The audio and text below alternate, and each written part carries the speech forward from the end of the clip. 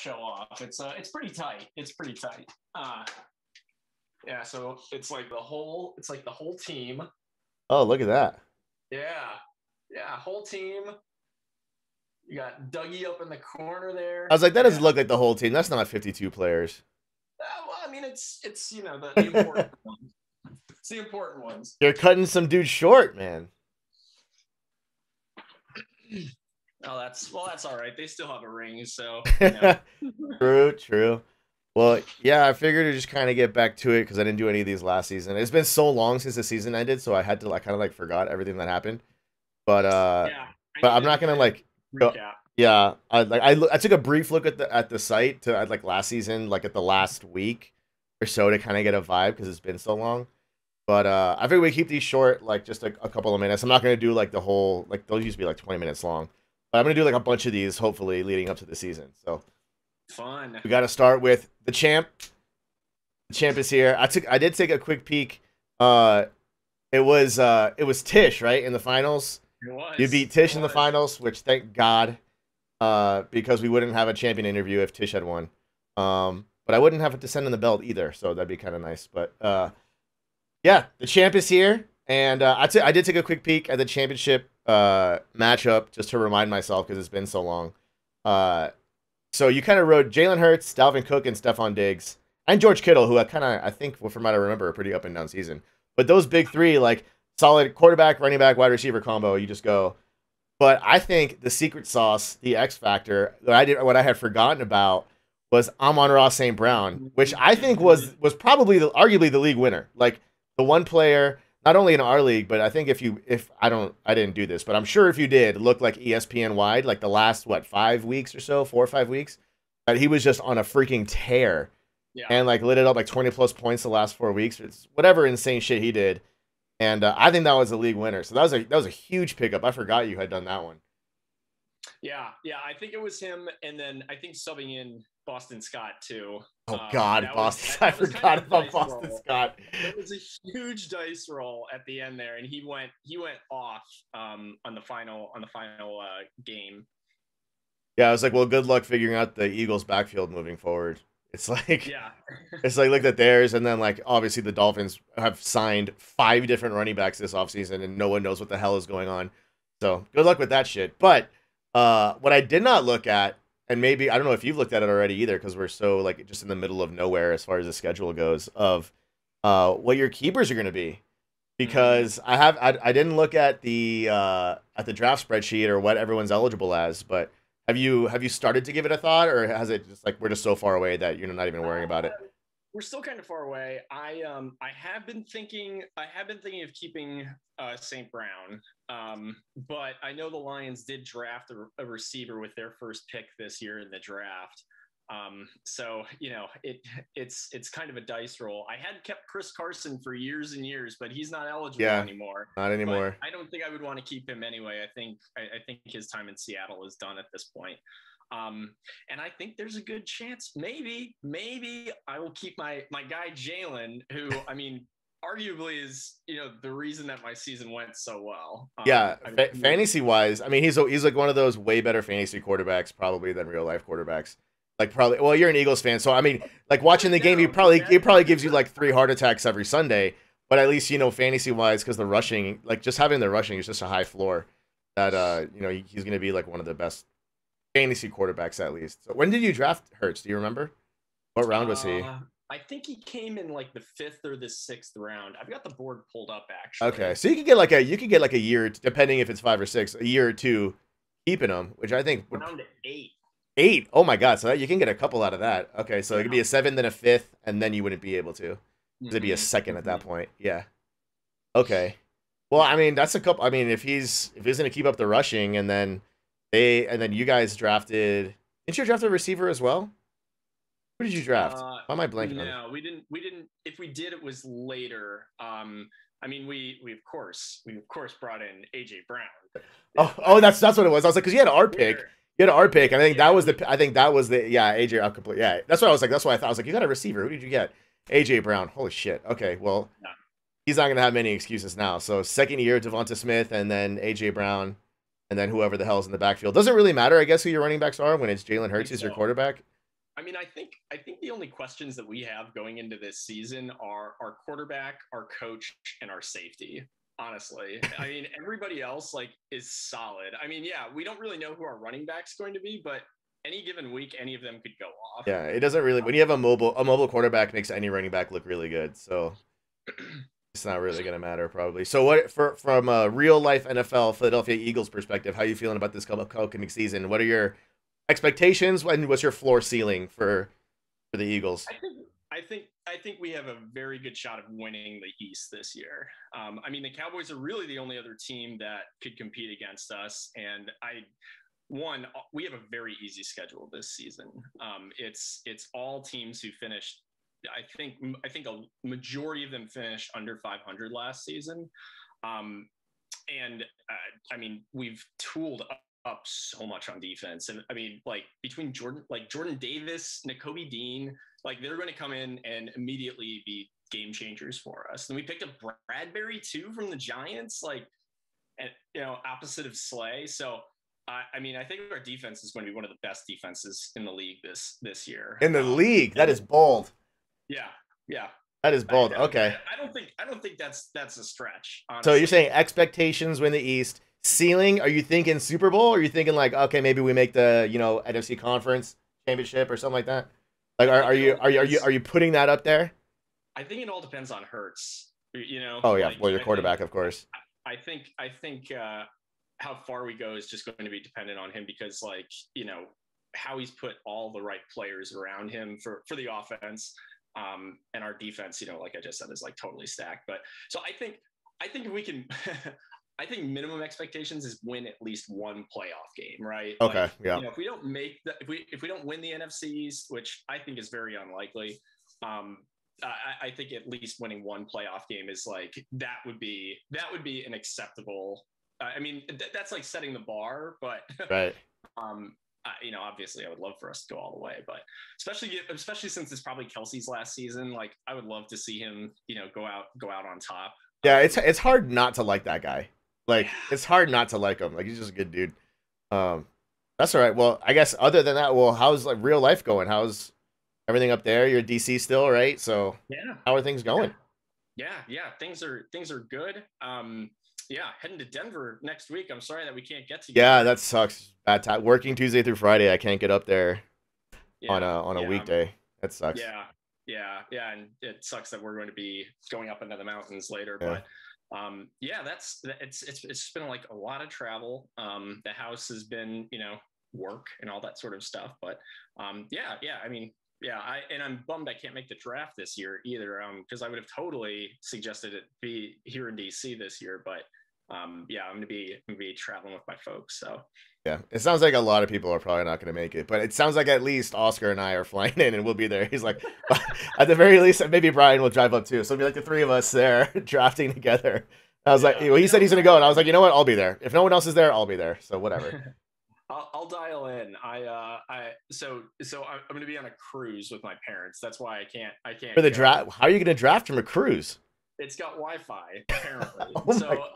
First ever cruise draft. Okay, interesting. Yeah. So I'm gonna be dialing in somewhere off the west coast of the United States. So that is kind of awesome. I'm looking forward to you being like on the deck with a pina colada, like sunglasses on, but with a laptop and like a bunch of sheets of paper. Like, shut up, I'm drafting. And like obviously everyone will know what's going on, and that'll be hilarious. So, cruise draft. Yeah. Maybe we should all do that. We should all just go on a cruise one year and just draft from the cruise. That would be pretty I was like, I'm joking about it, but as I say it, I was like, that'd be actually super dope. Because imagine like 12 people on a cruise. We just take over like the buffet or some buffet area, and we're just drafting on a cruise. That'd be awesome. I like this idea. I think we're on something here. Okay, well, when we post this on YouTube and put it on in the group thread, we'll see what people say about a cruise draft.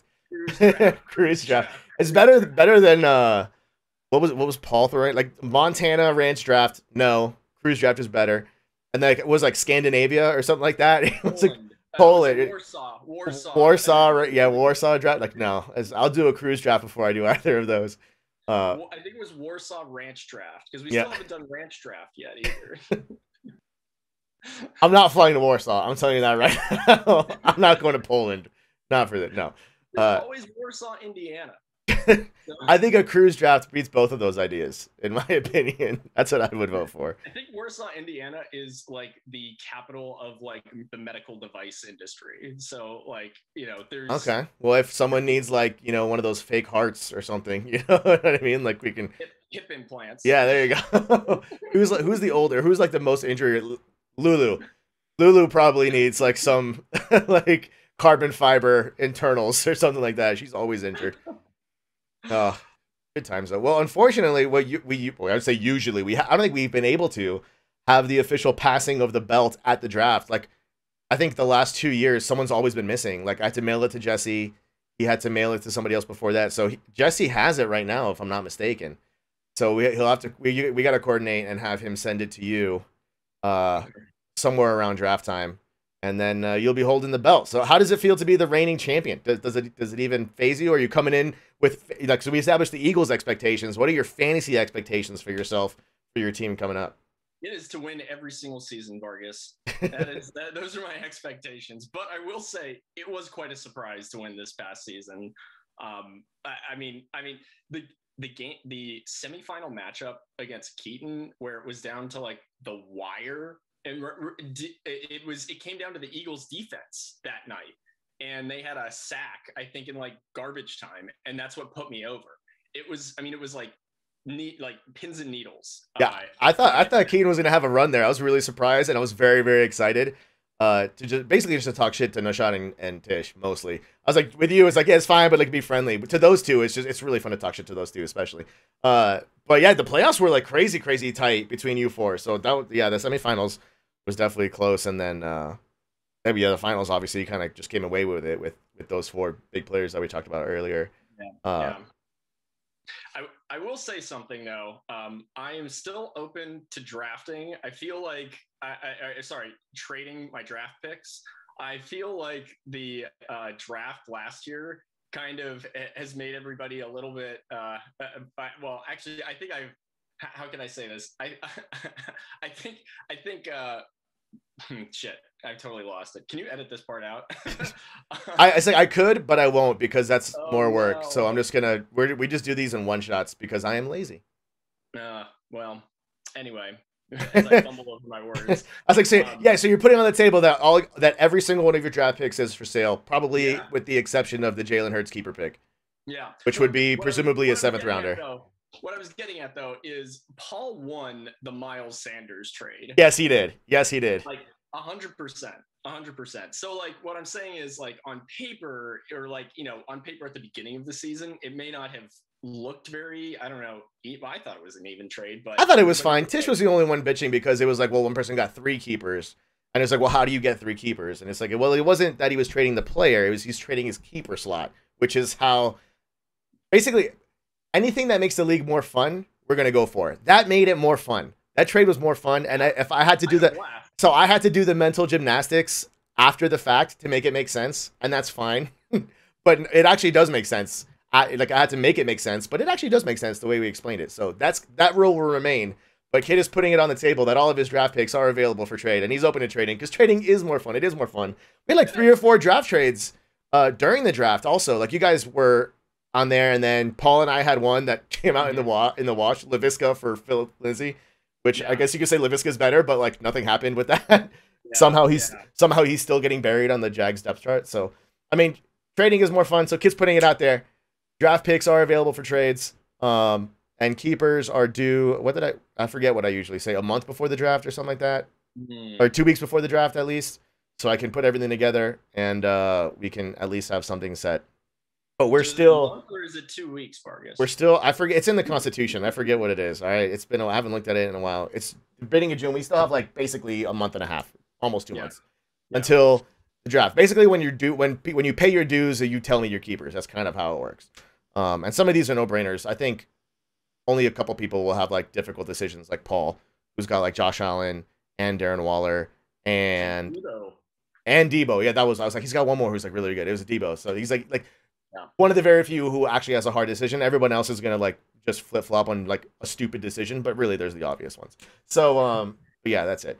Anyway, man, let's see. We've been going. It's just about 15 minutes, so I think it's pretty good. I mean, I'm gonna try to catch up with a couple more people I'll grab. Right. Well, I was gonna say I'll grab who you beat in the championship, but there's no chance I get Tish. So I'll try and grab a couple other people before. I'm sad we're not going to see you at the draft, but we've planted 2 great ideas in this video. Number 1, all your draft picks are available for trade, so that can lead to some exciting exchanges. I'm excited to see what happens there and to color code my entire draft board because you've traded so much. And cruise draft. I think we're on to something here. Cruise draft. So I think it's probably a little more expensive because you got to fly in and then do the cruise and then fly out, but has the potential to be an all-timer. So that's good. Yeah. And I'll say lastly, too, I think the championship this year settled the East versus West debate. Really? How so? Yeah. Explain. Explain, sir. Oh, is this like East Coast versus West Coast? Is this like the divisions, East versus West? The divisions? Oh, okay. I was like, I did shuffle divisions. What was it, last year? Or a year and a half? Whatever, we shuffled them. I think I moved myself over. Oh. We swapped 2 people in the divisions because like they had been so lopsided for so long, and I think myself and like Randy swapped, or me and Keen, or something. When Lulu came in, and then you guys. Oh, I don't remember. Swapped. I remember swapping teams because someone was like, "Oh, the divisions are so lopsided," because it was like, I think it was a year or 2 years ago where it was like, if we went by record, every team in one division would have made it, and only one team in the other would have made it. But because of the way the seeding works, different people make it. I think we swapped it was either me and Randy or me and Kethan that we swapped divisions, and whatever. Either way, we did a division realignment a year ago or 2 years ago, and it seems to be pretty easy. I mean, pretty even. I think everyone's good at this point too. It's like, so it's like I don't know how much of a advantage you're gonna get now. I mean, you had freaking me and Randy in the toilet bowl this past year, so it's like, what are you gonna do?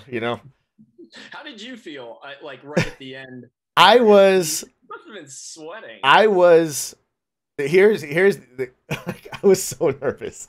I was so nervous for the toilet bowl. I really was. I was like, even after the first week, I had like a pretty good lead coming out of the first week.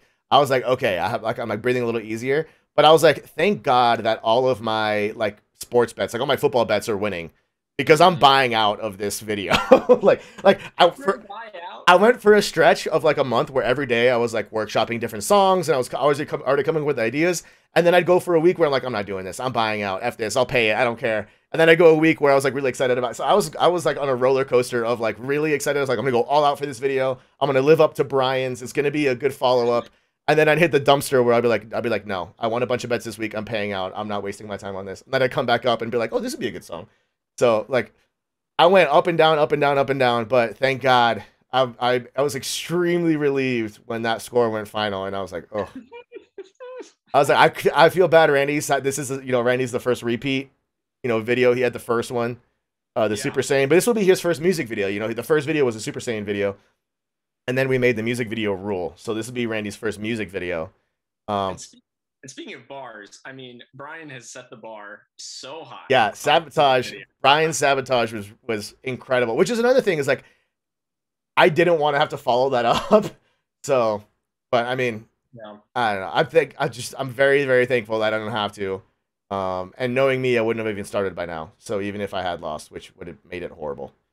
So hopefully Randy has started. I don't know if he has or not. I haven't spoken to him, but hopefully I'll talk to him here soon. Yeah, I'm looking at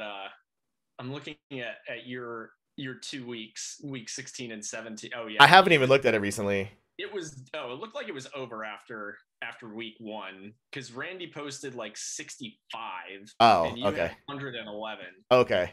So yeah, so it was safe after the first week. Okay. Yeah. Well, it's fantasy, man. You never freaking know. You never freaking know. So it's like, yeah, but I was very, very nervous going into the toilet bowl, because it's not only is like, oh my God, I lost the league after making a music video, but then I got to be like, oh my God, I lost to Randy.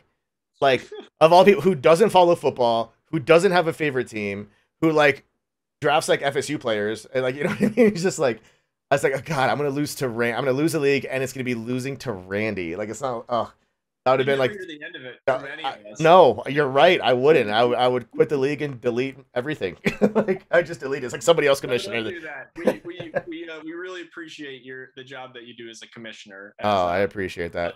But yeah, at least we don't have a Boston Red Sox situation where 2 of you are slapping each other randomly over like an IR slot or whatever that argument was about. And they started dragging Mike Trout, who's like the commissioner of that league. He's like, he's garbage. And I was like, Jesus Christ, like, what are people doing to be a bad. I don't even understand. It's like, what do you do to be a shit commissioner? You just fucking make the rules, and you don't have to. You don't have to do anything. Like you don't have to do anything. So I was reading about it. It was a disagreement over the IR slot. That's what the disagreement was about. Like somebody had stashed a player on their IR slot, and Tommy Pham didn't appreciate that. No, it's part of the rules. Get over it. Yeah. And so he slapped him like. Yeah. Will Smith. I did make the list of everything though, of all the rules changes we're doing, which I forgot if we decided on. I think we're slashing the bench spot is what we're doing this year. I think. I don't know if we. Yeah. I don't remember. I don't remember if we decided to add an IR or not, but I know we slashed a bench spot for the upcoming season. I know that. So, and half point PPR. Fan of the chaos bench of only having one bench player.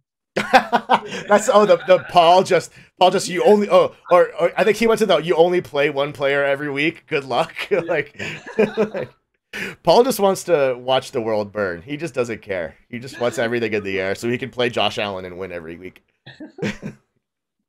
Oh man. All right, man. We're gonna get out of here. Thanks for hanging out. Thanks for taking the time. Appreciate it. Congratulations again, champion.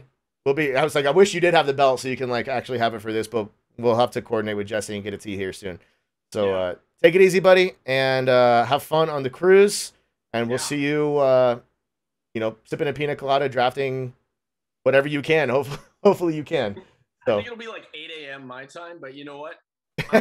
We'll make it work. Yeah. All right, take it easy, man. All right, see ya. See ya.